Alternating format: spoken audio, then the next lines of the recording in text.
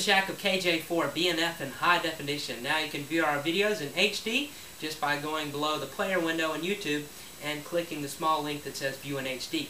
Today is going to be our part 1 of our 2-part series on the SignaLink.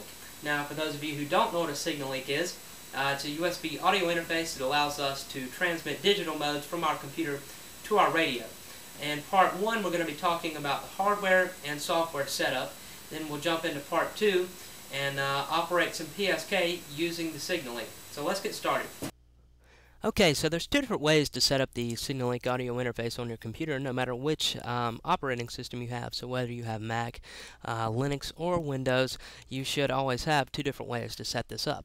The first way being setting this up as your system audio in and out. Now what this does is set the SignaLink audio interface as your primary interface for your operating system. So any sound that your computer may make is going to be transmitted over the SignaLink. This means if you have any kind of alert or AOL open and you get mail, it's going to transmit you have mail over the air, which we do not want. So this is probably not the best way to set this up. However, we are going to show you this way. On a Mac, we're going to go to System Preferences, which is located down the dock, or we can go to the Apple menu and hit System Preferences. This is also located in the Control Panel on Windows. Now we're going to go under Hardware and hit Sound. Under the Sound menu, you see 3 tabs at the top of the screen. We have Sound Effects, Output, and Input. Under the Output tab, we want to select USB Audio Codec. And we want to do the same under the Input menu, USB Audio Codec. You're probably only going to have a few options here. As you see, I'm talking to you over a USB headset, so I can't make the choice under this screen right now, but you are going to want to select USB Audio Codec. Now you notice you have input volume and output volume. You're going to want to set these to fit your needs the best. You're just going to have to kind of toy around with it and try to suit your needs and get everything EQ'd up the way you like it. Now you also have volume controls on the SignaLink as well, so you might want to find a happy medium between the two. Now the second way to set this up is the way I recommend. No matter what piece of software you're using to do your digital mode, whether it be PSK, Packet, any kind of digital mode, in that piece of software you should have options for your sound in and out. And it's best to set up the SignaLink through this piece of software. And the reason being is that any stray sounds your system may make is not going to get transmitted over the air. The only thing that's going to get transmitted are the sounds from your piece of software that you're using for your digital mode. So in essence, we could have iTunes up playing a song and being transmitting at the same time, and there won't be any kind of interference or cross between the two. So what we want to do is go ahead and open up our piece of software. We are using a piece of software called Cocoa Modem, and it is for the Mac. So once we open up Cocoa Modem, we're going to go ahead and select the mode we want at the tab. In this case, we're going to use PSK, and we're going to go up to Window and hit Config. The windows for each piece of software you're using are going to be a little bit different, but in essence they're all going to be closely related as to how we want to set this up. You've got an input here, which is going to be USB audio codec, and your output is going to be USB audio codec as well.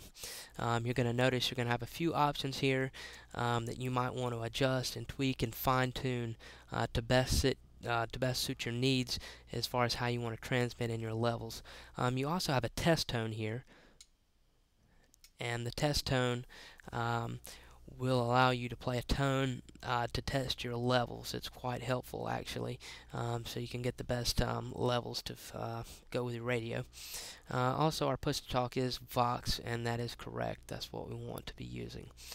So play around with your settings here and get them how you like them.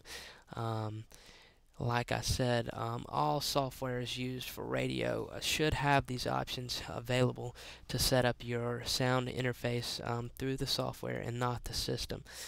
You either need to do one or the other. If you set up both, you're going to get system sounds through your SignaLink as well, which we do not want to do. So just be sure of that. And if your software does not allow you to set up an audio interface, and you do have to go the system route, be very careful, because any noise that comes over your system will get transmitted.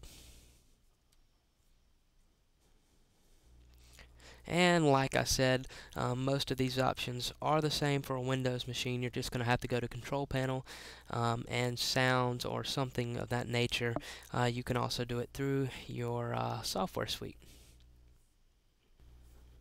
On the front of the SignaLink, you have a power button, a power light indicator, a push-to-talk indicator that illuminates when push-to-talk is active, a transmit level adjustment, a receive level adjustment, and a delay adjustment.